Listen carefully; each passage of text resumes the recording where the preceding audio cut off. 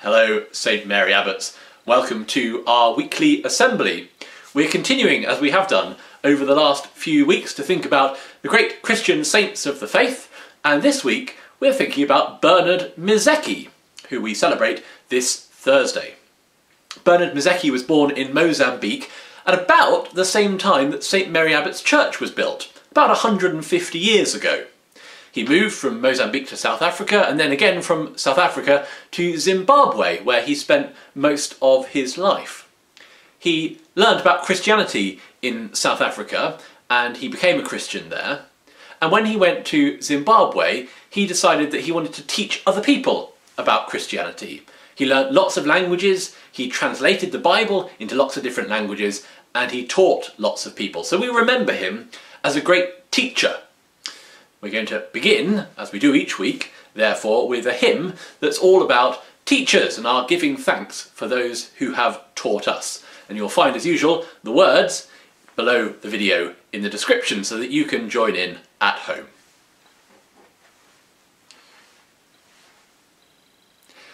We thank you, God, for teachers who help us learn your way, who show by their example how we can serve and pray, who find great joy in worship, who listen with concern, for in their loving witness they help us want to learn.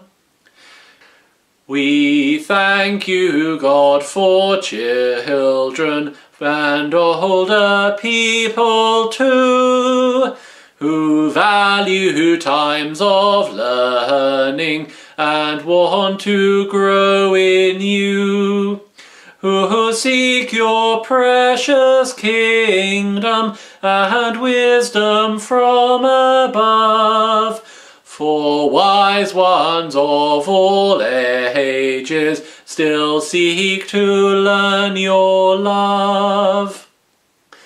We thank you, God, for churches that welcome one and all, that nurture every person in answer to Christ's call. So fill us with your Spirit and give us life anew, that we may help each other live faithfully in you. Bernard Mizeki was an extraordinary man. He learnt Portuguese when he moved to South Africa, as well as the languages that he'd learnt growing up. And while he was in South Africa, he also learnt English and French and High Dutch. And from his time in South Africa and the time that he spent in Zimbabwe, he spoke at least another 8 local African languages. He was really a very talented man, and he put those talents to good use by helping to teach others, both about languages and also about the scriptures, about the Bible. He translated the Bible into languages that people spoke and read so that they could hear it and read it in their own language. There are lots of people who would never have been able to hear about the stories in the Bible in a language that was familiar to them unless Bernard Mizeki had been there to help do the work of translation. And he was passionate about teaching. That means he really cared, he really loved teaching people. Now, there are lots of people who are teachers. There are the teachers at our school, whose full-time job is to be teachers of classes. And as lots of you will have realised over the last few weeks and months, our parents are teachers as well. Sometimes they take on the role of the teachers at school, like at this time when we've been being taught at home, but they also teach us throughout our lives as well. And sometimes we can be teachers to our friends, and there are other people. I have a role as a teacher, as a priest in a parish. Whether we're professional teachers, like the teachers at school, or whether we're just teachers who are teachers because we tell other people things that we know, teaching is one of the most important things that we can do, because it means that we get to share and to pass on the things that we know with other people. And it means that everybody gets to know more things. And I reckon the more things that the more people know, the more better. Ooh, sounds like I need an English teacher to help me out with my grammar. So, we look for opportunities in our own lives to be teachers, to share the information that we know, and we give thanks for those people who are great teachers.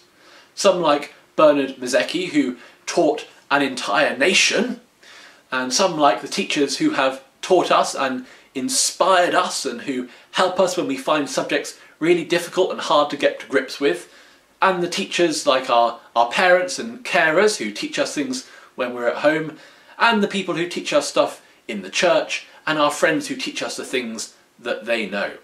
So this is an opportunity to give thanks for everybody who's ever taught us anything, and to ask for opportunities to be teachers for other people too. I'm going to offer a prayer now to that effect, and you can make the prayer your own by saying Amen at the end. Father, we give you thanks for your servant Bernard Mizeki, who is an inspiration to us as a wise and intelligent man who taught many about the good news of the gospel. We pray for opportunities to be teachers in our own lives, to share the things that we know with other people. And we thank you, Father, for all the people who have been teachers to us, for those who have raised us, for our teachers at school, for friends who have taught us things, for people in the church, for everybody who teaches us more about the world and more about you. We make our prayer in the name of your Son, Jesus Christ our Lord. Amen.